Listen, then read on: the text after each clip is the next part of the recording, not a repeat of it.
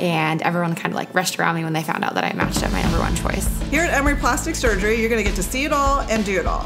Whether it is a congenital deformity at the Children's Hospital, to a young trauma patient with a mangled extremity, or a middle-aged woman suffering from breast cancer, to even our most senior veterans at the VA hospital. I found every single one of those components in Atlanta because we are the only plastic surgery program in the entire state of Georgia. So I think one of the most special things about Emory is the fact that really knowledge is passed down from those above you. In plastics here at Emory, we like for our younger residents to have good exposure and get operative experience from day one.